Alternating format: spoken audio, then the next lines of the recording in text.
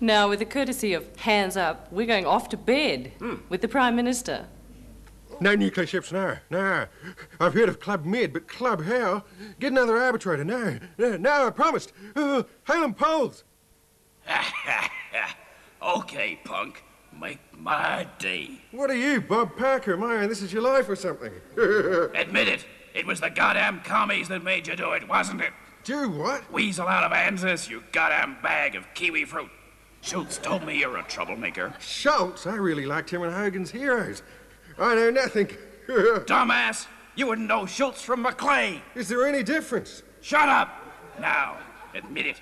It was the Pinkos that made you leave Anzus. Goddamn lefties, wasn't it? No, they lost the last elections, and now Roger Douglas is getting rid of socialism and bringing in a free market economy, just like you nice Americans have. Don't try to butter me up, Mr. Lange. It's Lange.